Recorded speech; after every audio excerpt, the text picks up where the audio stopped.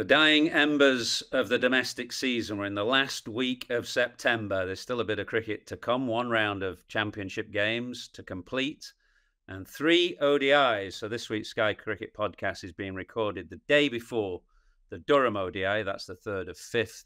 And it'll probably go out on the morning of that game. Nas, you'll be up in Durham. I won't be because I've just sat watching the rain for 2 days in Trent Bridge. What a grim couple of days you've had. Trent Bridge is one of the great grounds in the world, but not for the last 2 days by the looks of it. Well, A, the weather was abominable. And B, of course, the rain day being Monday and the forecast being equally awful to Sunday, everybody just left. There were about 200 people in the ground today. There were as many stewards and ground staff as supporters, which was a shame because, as you will remember, because Lancashire turned over your Essex in good style one year at Lord's in about 1997, if I remember.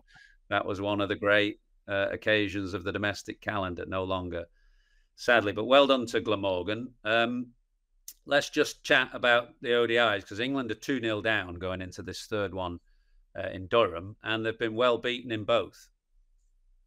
They have. I mean, you are talking about the world champions, and you are talking about a side that's now won 14 on the bounce. So they are a seriously good side, even when they leave people out. Hazelwood, Stark didn't play the first one. Cummins hasn't come over because he's prepping for India, going over to Australia and getting ready for that. So they are a very good side, and England are inexperienced at this level in 50-over cricket in particular. I think Adil Rashid, especially with the bat, Adil Rashid, I think is their leading run getter in this format in the squad. So it shows how inexperienced they are, and they've shown that inexperience in the first 2 games, really. Walloped in the first one. I wasn't at the second one. You did the second one, and I thought England had their chances in their second one. They could have been a bit more switched on.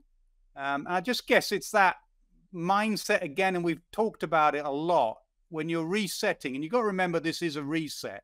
So do you look to just try and win games, or do you try and get that mindset that Owen Morgan instilled in that side when he took over after 2015, when he sort of said, right, we're going to go, we're going to give it absolute, we're going to go hard in the power play, we're going to go hard for 50 overs. But he had a side to do it, and he had an experienced side to do that. So, yeah, I think England have come up a little bit short, especially with the bat. I think at times they could have been a bit smarter in that second game. We'll see in the next 3 games if they can have that carefree attitude, but just be a bit smarter with the bat. Do you agree, or do you see it differently?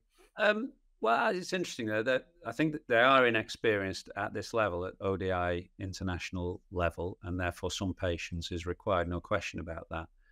But I wondered, I mean, a bit of the conversation is about how inexperienced some of the players are at 50-over level as well. If you took Jordan Cox, for example, who hasn't played in either of the games yet, he may play in any of the last 3.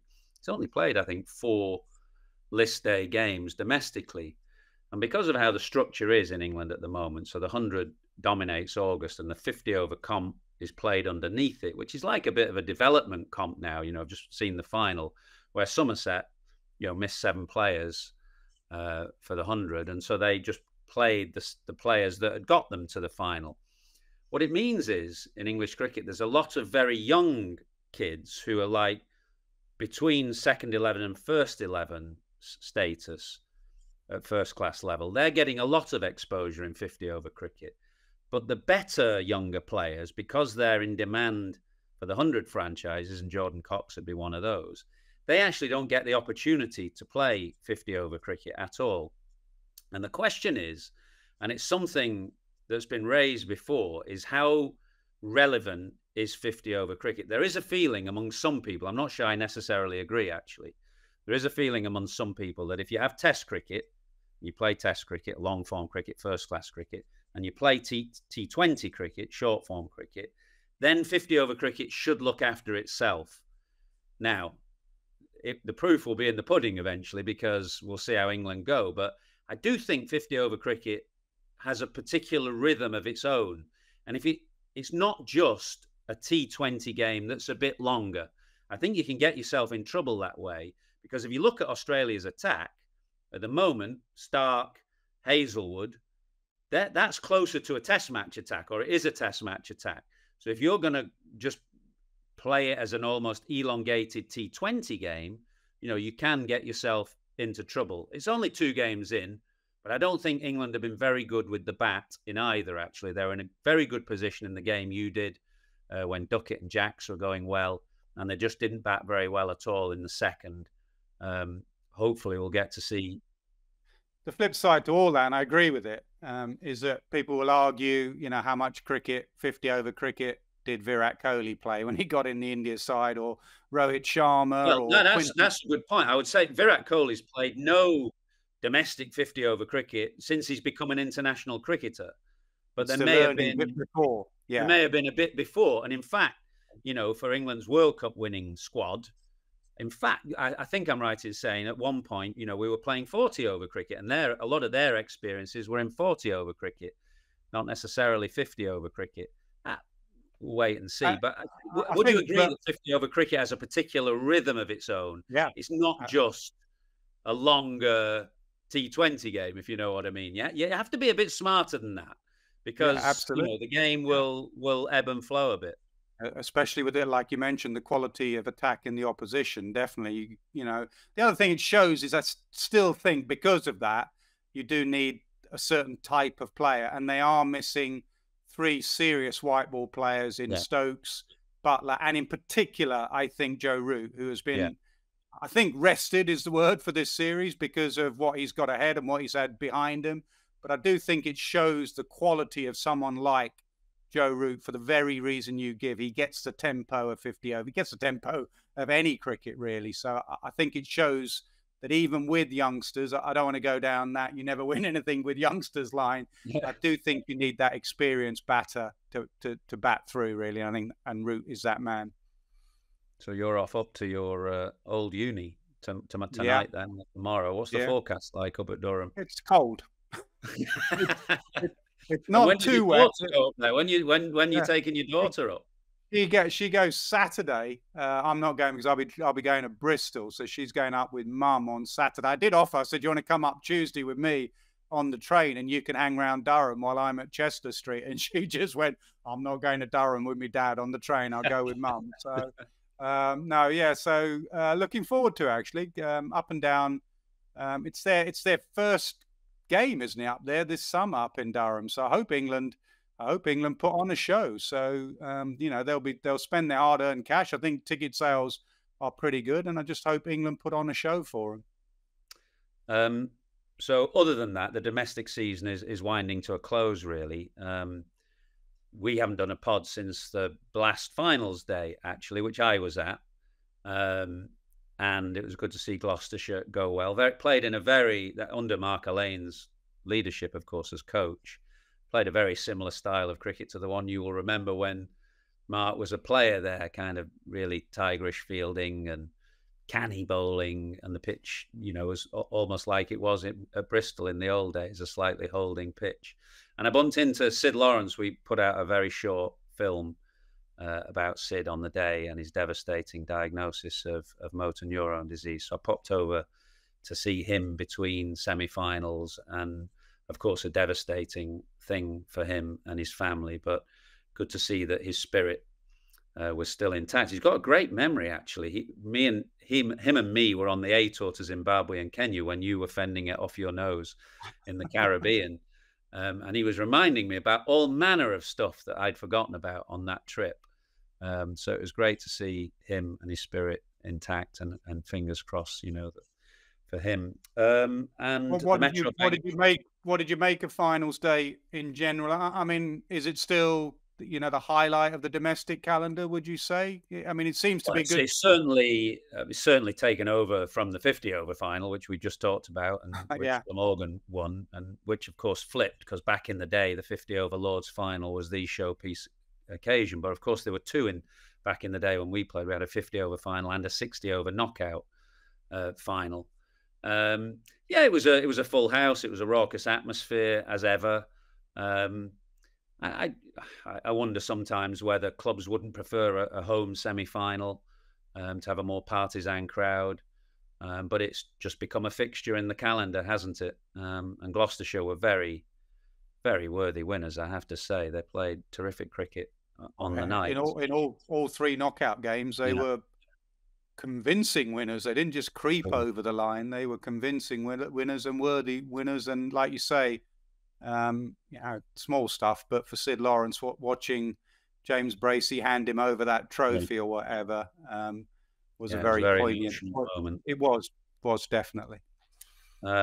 So Gloucestershire, the Blast, Glamorgan, the Metro Bank, Somerset challenging in all three competitions, but no silverware for them, of course, because they didn't quite manage to catch Surrey in the championship. And our guest this week on the Sky Cricket podcast is a championship winner. We are blessed with the presence of the Vicar on this week's Sky Cricket podcast, the Vicar of Sibley, Dom Sibley.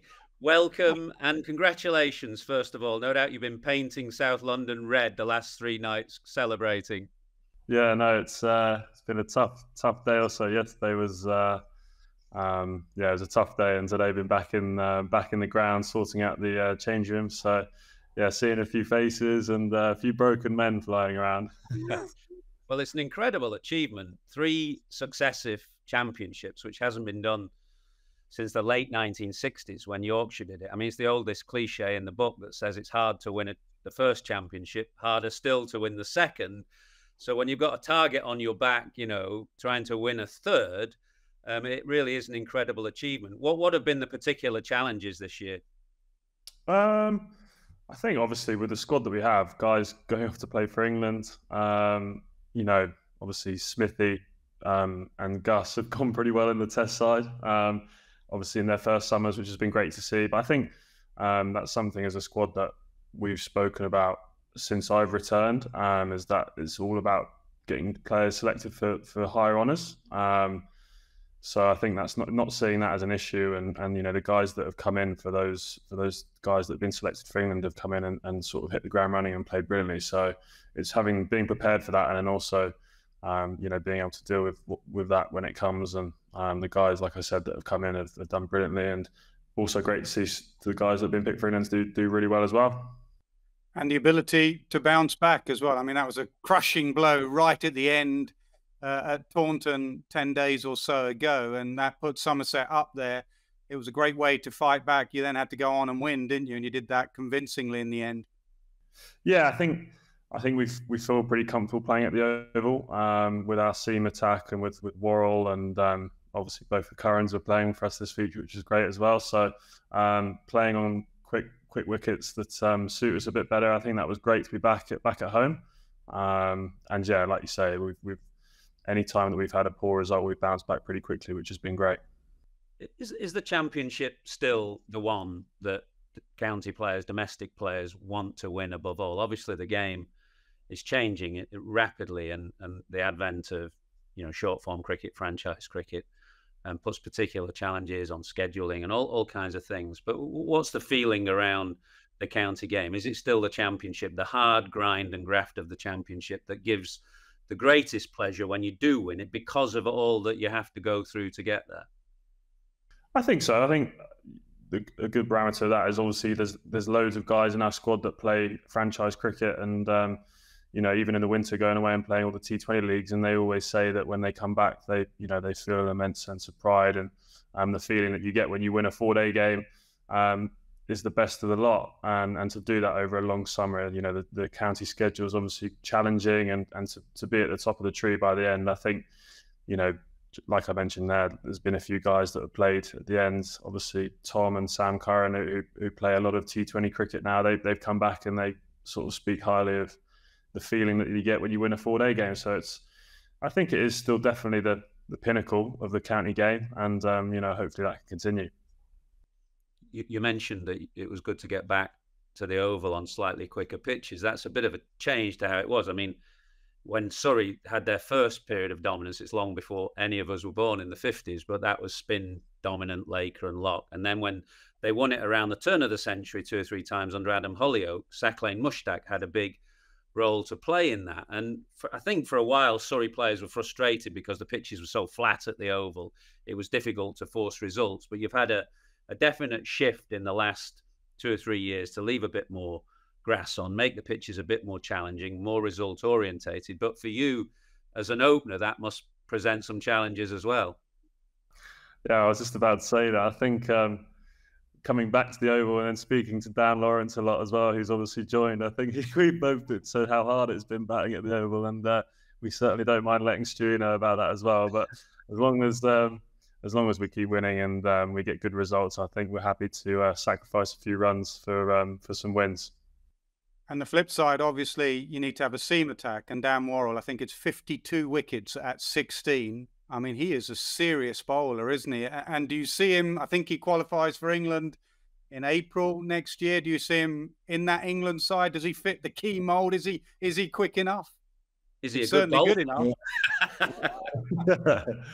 I mean, this week, like genuinely, like standing in the slips with Ben Folkes and Dan Lawrence, that was one of the quickest spells I've seen this season. So his skills are there and he's got the pace. And I think also as well, like bowling at the Oval sometimes can be quite friendly towards the seamers, but when he's been on the flat pitches with the Kookaburra as well, he's been immense for us. And I think anyone in our dressing room couldn't speak highly enough of him as a bloke, and obviously what he produces on the pitch as well is unbelievable. So, look, I'm not a selector. I'm just saying, yeah, he's obviously a top bowler, and hopefully he can keep performing for Surrey. It would be a remarkable story because obviously he has represented Australia. He played 3 ODIs, I think. I can't think of the last person to represent England and Australia would have been, but it would be quite a story if it happens. And they're probably knowing, England supporters, there'd be a bit of backlash once he becomes available. If he was picked, there'd probably be a bit. Not if he gets wickets and helps them win the Ashes, there'll be no backlash. If he goes down under and takes a truckload of wickets, he'd probably be pretty popular. You mentioned Alec earlier.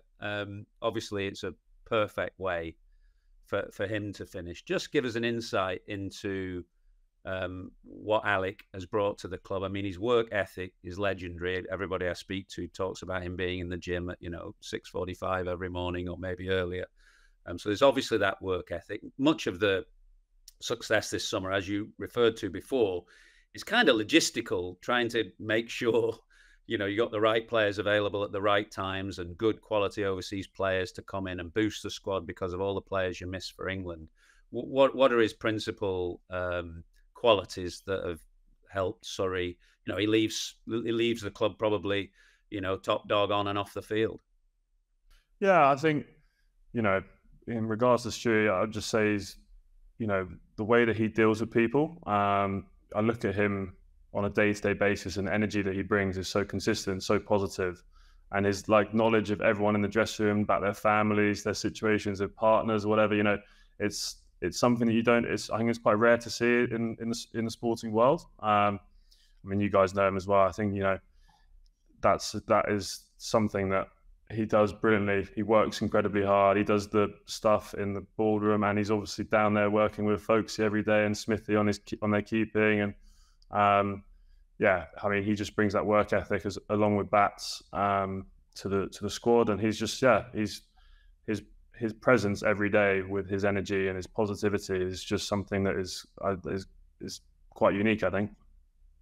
How does that dynamic work? Because a long time ago when Athenite played, the captain was the main man in a county dressing room. Occasionally you'd have a coach or whatever, but how does it work with Alec, director of cricket, who knows so much about the game? He is Mr. Surrey. Then you've got Bats, as you've said, Gareth Batty. And then you've got obviously a captain in Rory Burns, who's now won it 4 times. And what skills, 2-part question, what skills has Rory Burns got to make him such a successful captain? And how does it all fit in? I think those 3 have a nice blend. I think Stewie, although he's obviously the main man, he doesn't get heavily involved in those conversations on a day-to-day basis if it's in the huddle or around after day's play. And I think that's where Burns' skill comes in. I think between him and Bats, they speak brilliantly to the group. I think Bats' work ethic in terms of training is unbelievable. And Burns has got a bit. It can be firm if there's been a bad session here and there. He's got the ability to hand out a spray. So I think they just complement each other really nicely. And obviously, we've got a team with a lot of guys that have either played or are playing international cricket, which I think helps as well. So you've got guys that are pretty driven, and I think those three sort of know how to, they deal with it pretty well. I was going to ask that about the squad. I mean, I think you used 23 players all told in the championship this year, and 16 of those have been picked for international cricket in various formats and for various countries. So has it been good for you to go back to Surrey? I mean, it must be the closest thing in the county network in terms of, the closest thing to working with an international squad, because the quality must be so high. Has that been a good thing for you going back there? Yeah, definitely. I think the training sessions and within the marquee before the season starts, like some of those sessions are unbelievably tough in terms of they remind me of when I was in the COVID bubble, having some pretty tough inter-squad games and some tough net sessions. So I think that can only help. And whether it's playing against guys or playing with guys that are or have played, and then you've got the guys that are younger, the likes of Jamie Smith, Gus, who are wanting to play for England, who are close to it. In a way, it just pushes everyone on, and it seems to be working well. It's like a nice mix, and of sort of youth and experience at the same time. Did you always know those two lads would be successful? Seeing Gus bowl and bat at the Oval, and obviously Jamie Smith, did you just look at them around the Oval and said, you know what, I've played Test match cricket, you two are going to be successful?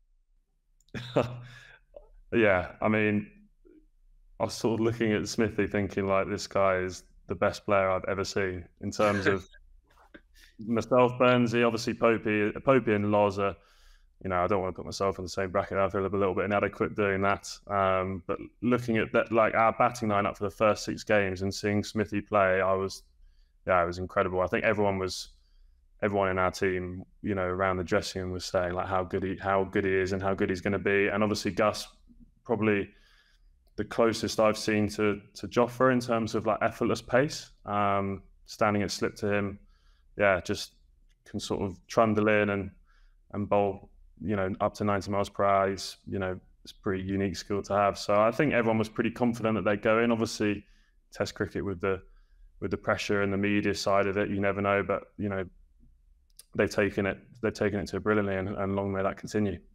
And was that, you mentioned about Jamie Smith there, was that this year you noticed a particular improvement, or has that been over a period of time? Was there something that kind of flicked a switch in him at the start of this year? I think last year towards the back end, he played a few knocks, and you see him in the nets, and you're like, "Oh wow, this lad can really play." And then I think, especially in the T20 this year, like I wasn't in the squad last year, and then I started off doing 12-man this year, and the way he hit the ball and how far he hit the ball on a consistent basis in the games he played before he got picked, it was pretty eye-opening, and everyone was, like I say, talking about it, and you sort of think, "Oh, this guy's going to not just play Test cricket and do well, but he'll probably do all of it really well." And he's really chilled out guy, and you look at him and think, goodness me, like if anyone's going to be able to succeed in that environment and do well with the pressure of Test cricket, then it's going to be him. So I'm not surprised that he's done well, and I'm sure that he's going to continue to do pretty well. What about your game, Dom? We had Alec on right at the start of the season before a ball went down, and he noticed in the winter nets definitely more intent from you, much more an aggressive style of batting. Was that a conscious decision because you thought that's what you needed to do to improve your game?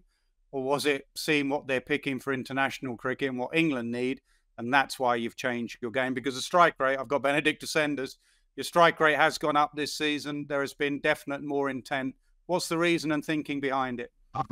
I think probably, I would be lying if I said that there hadn't been a sort of seeing the England team go about it the way they are. But I think also fitted in nicely with me in terms of I really wasn't enjoying cricket a huge amount towards the back end of my Test career, and then for a little bit after there, and not playing any shots and seeing the way the game's going, not just with the Test side, but also with T20 cricket, having ambitions to play white ball cricket again. I just wanted to, try and expand and first of all sort my technique out, and hopefully was hoping that would help my game. And I think that's going in the right direction. And hopefully I can keep building on that. it's quite interesting there. You talk about, I think your phrase was sorting your technique out. I mean, you've gone through, some changes, haven't you? When we saw you with the England team, I mean, it was quite an unorthodox technique. Your hands quite a long way from your body and quite open. And you've gone back to something, I suppose, that's a little bit more textbook or orthodox now. Just talk us through the phases of that and how, I think all batters are tinkerers to some degree, to a greater or lesser degree, some more than others. But talk to us about those shifts, because they're quite significant shifts from your perspective. Yeah, it's a difficult one, because when I was playing for England, my body was doing something, and I wasn't trying to do that. It was just, I think, a result of the pressure and you're playing and not being able to like go back and try and I think it was just getting worse and worse and worse. And I look back and I see some of the footage and I think, oh, word, like what's happened there? Don't worry, we always think back like that as well when we see old highlights. Yeah, frog in a blender stuff. Honestly, it's no good. And I look back and I think, goodness gracious, like it's not good that. But I think it's just trying to, when I first got dropped and I was with Warwickshire, I really was like in the nets the whole time, trying to like get my hands tighter and trying to do stuff. And I think it took for me to have a bit of time away from cricket to sort of get back to having a relatively normal technique. I think sometimes when you take time away, it's actually more beneficial than, getting in the indoor school and putting yourself through it for too long. And I mean, it's just one of those things. I think, when I was a kid, my technique was pretty normal. And as you get higher up and play more and face better bowlers, your body starts doing things that you can't control. And for me, it got to a stage where it just, needed a bit of a reset. And I'm not saying it's sorted. I need to always keep working on it, but I think it's a little bit better now than what it was. That's the technical reset. What about mentally? You mentioned a couple of answers ago you weren't enjoying it. It seems to everyone the dream is to play for your country. What was it in the end that you weren't quite enjoying? What was getting you down? Was it the scrutiny? Was it just the lack of success that you craved? What specifically got you down towards the end? I think probably having a taste of the South Africa series was obviously great when we, winning at Cape Town and just like coming out of the COVID bubbles and stuff like that, and just having, facing bowlers and thinking like, I don't have any options to score, can't hit the ball where I want to hit the ball. And like I said, sort of technically feeling like I'm, all over the shop. I think that was probably just taking its toll a little bit. And you're sort of thinking, I need to, like you say, dream of playing for England. And then you get to that stage where you're like, I could do it, doing with the dark clouds coming over here and it to be raining on the morning of a game, which isn't exactly where you want to be. But I think that's the great thing about cricket, isn't it? Ups and downs. And I mean, it's interesting that you say that, because not everybody has the honesty to admit that. But I think we've all been there, where whether through a bad trot of scores or the technical glitches that you talk about, the scrutiny, the pressure, I think we've all got to the stage where you open the curtains one morning and wish for a dark cloud, which of course people listening to that would think this is utterly ridiculous. It's a great game. You take it up because you enjoy playing it. The dream is all, playing for England in front of 20,000 people, and everybody recognises that as well. But it's something I think myself and Nas have always tried to not forget and try and have empathy with players, because we remember it all too well. We remember the really hard days. And I suppose in the end, that what makes the struggle worthwhile when you come through the other side. And, partly talking about the success then again of Surrey this year, you must be, enjoying your cricket now, albeit it's at that level below. And so therefore the question is, do you think you can get back into the England team under this regime?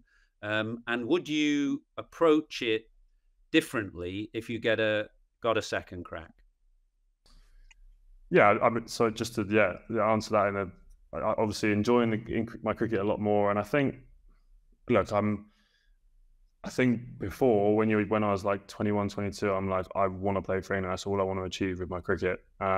From quite a selfish point of view as well. Like I wanted to get my runs, played for England. Now my perspective's changed a little bit. I think, I want to try and win games of cricket, enjoy it as much as possible.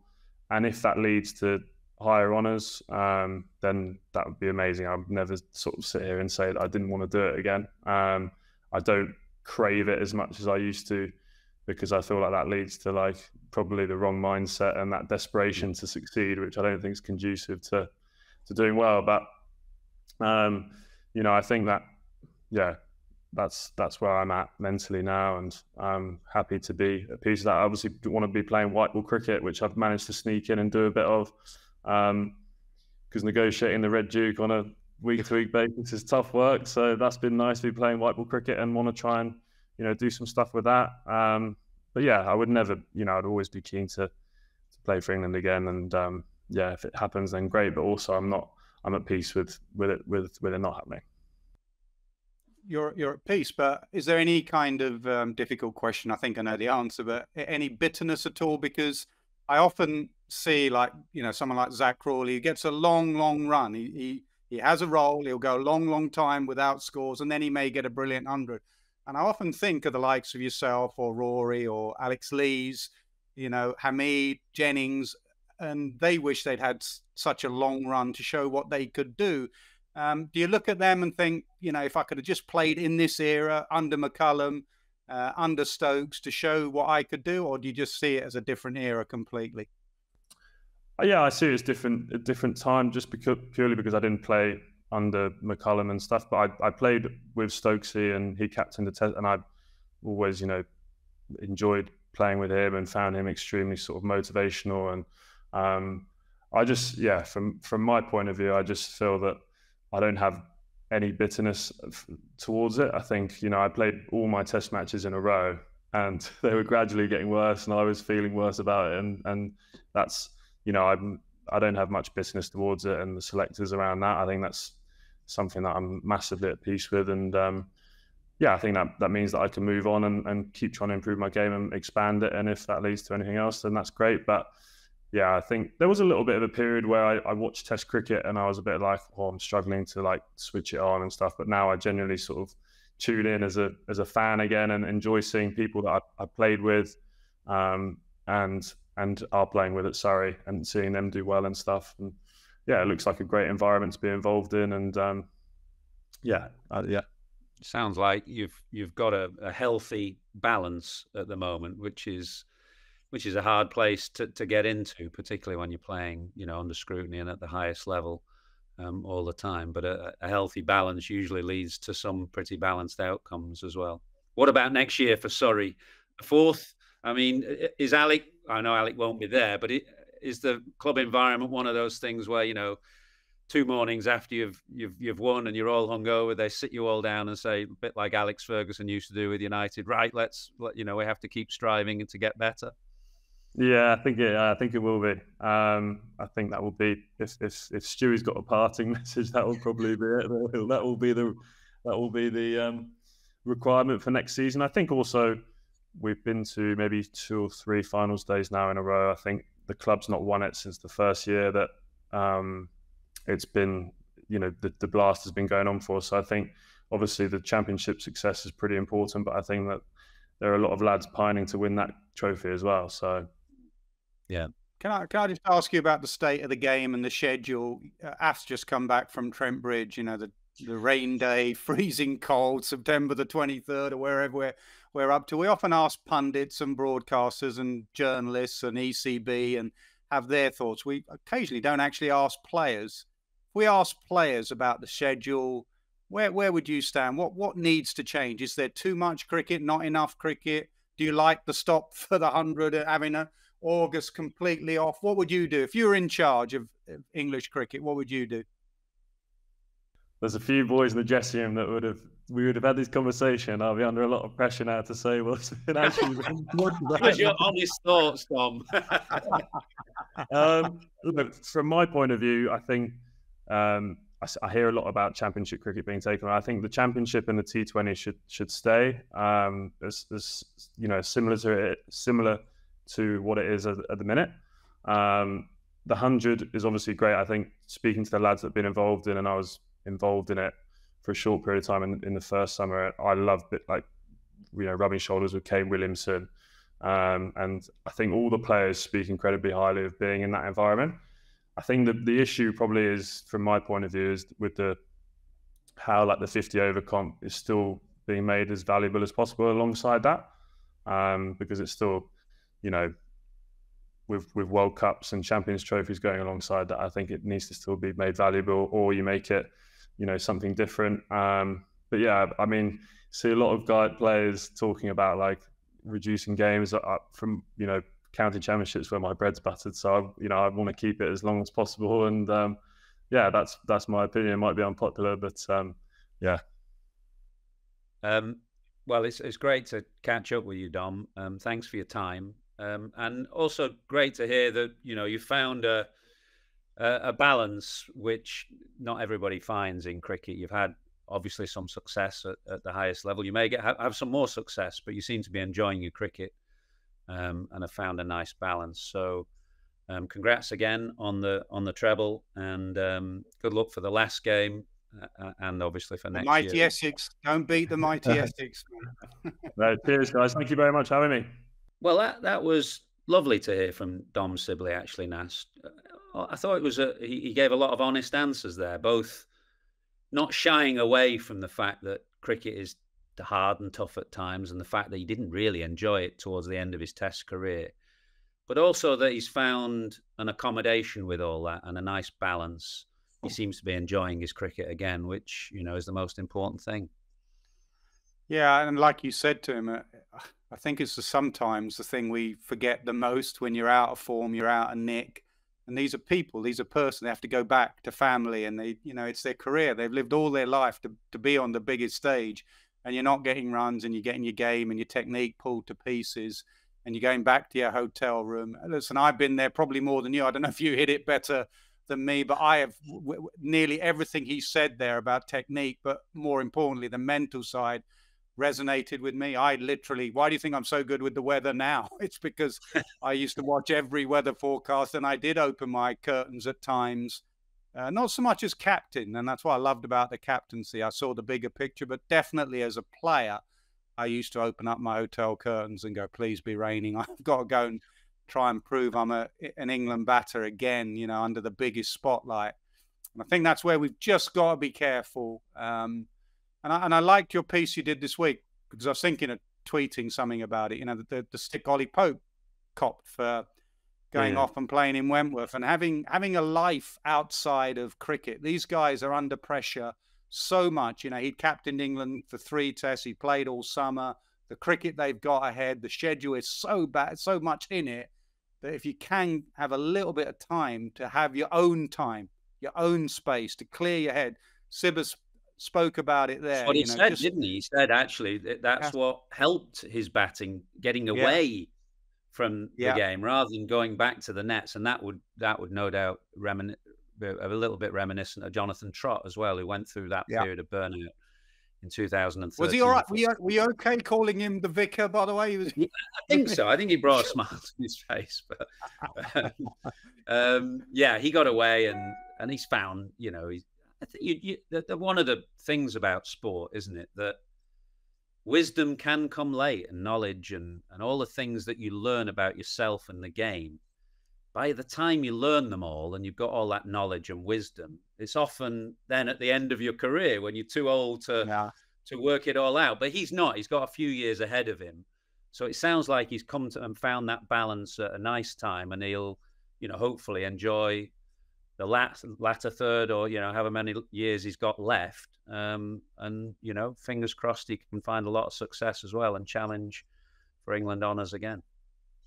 Well, what about the last question I asked him? And in general, just to tie in the whole of this week's podcast about domestic cricket and the schedule, and also what the Lancashire CEO has spoken about in your paper today about he fears for the game and he fears for the red ball game, you know, that people will go off into a franchise sunset even in that, and see it as almost like a feeder for that. And he's having to pay him more and more to entice them to play championship cricket and red ball cricket. We've just had Dom on who loves red ball cricket, and we love red ball cricket. Do you see that as a threat or a fear, or is it something specific for Lancashire? Surrey seem to cope okay with it.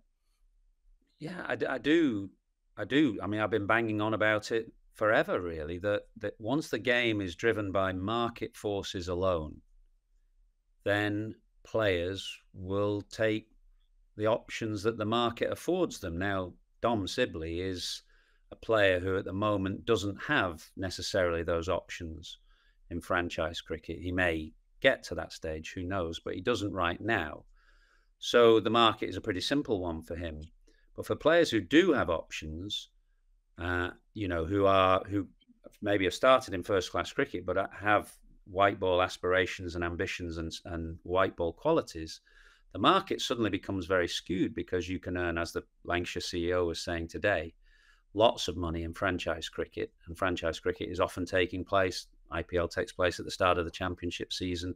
CPL is taking place right now towards the end of the championship season. So once the game is dominated by the market, the players will make those choices according to what the market offers them. So unless you regulate the market, then I fear for it as well. And I mean, I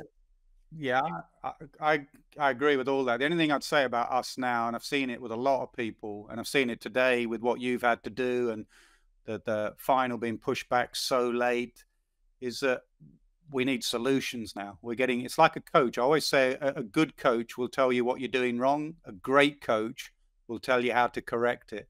I think good. Sure, no, I take that, but I think it's too late in the day. How do we solve it?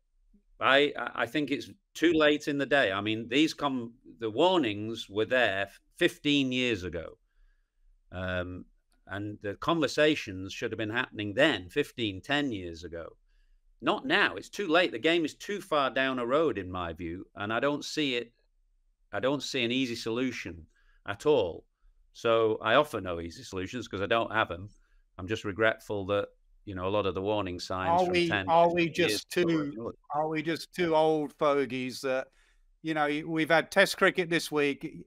Anyone watching that India Bangladesh game, all those India fans will say Test cricket and cricket's in a healthy place. Sri Lanka winning at home against New Zealand. We've had a pretty good Test summer. Others would say, other sports would say you're lucky that people want so much. Your problem is because people want cricket all year round and so many different formats. What are you complaining about? Cricket isn't a healthy place. What would you say to that? Well, I'm not a pessimist about the game. I think the game will always be watched. It's just that once the market skews the game, then I think certain elements of the game will come under pressure. We see it in England now. The 50-over game is under significant pressure.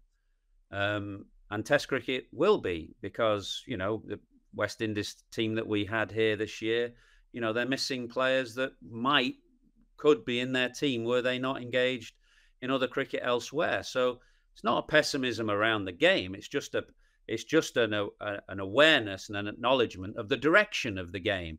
And what frustrates me is that players and administrators often bang the drum and say Test cricket's the pinnacle, but all the actions that are taken make it hard for that to be the case. So the direction of travel is pretty clear.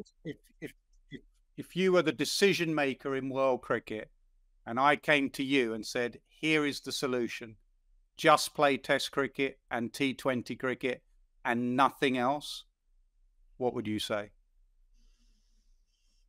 Well, I thought that was going to be the obvious outcome once, IPL and franchise cricket and T20 cricket kind of erupted, if you like. But I suppose the problem is if you create gaps in the calendar, then more franchise competitions will pop up. Yeah.